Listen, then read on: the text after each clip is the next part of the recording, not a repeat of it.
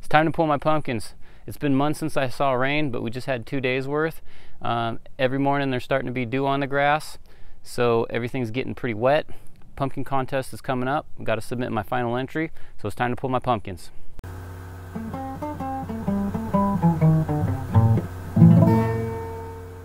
So this was my first year growing pumpkins. I definitely learned a lot about them.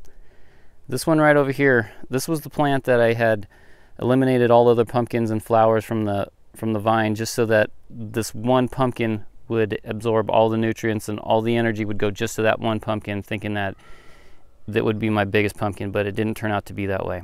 But I did learn a lot, and I got a few tips and tricks that I learned that I'll implement next year. Got a few of them that are pretty good size. That guy right there definitely, I think, is my biggest. I've just kept waiting and expecting this one to just fall right off of the vine and land on the ground, but it's held up pretty well.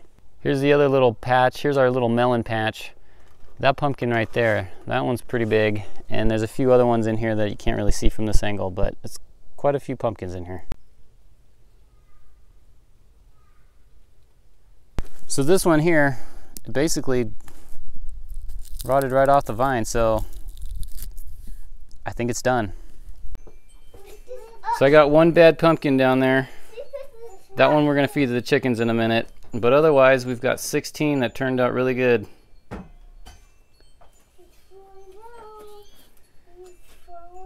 And it's gonna come down to these two.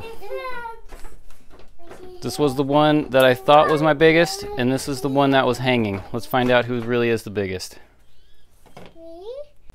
Okay, so these are my measurements for Whistle Thicket's Pumpkin Challenge. This one, I've got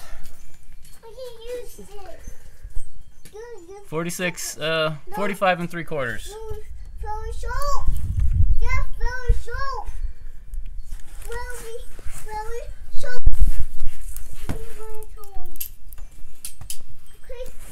And then let me get my right. Hold on, bear with me.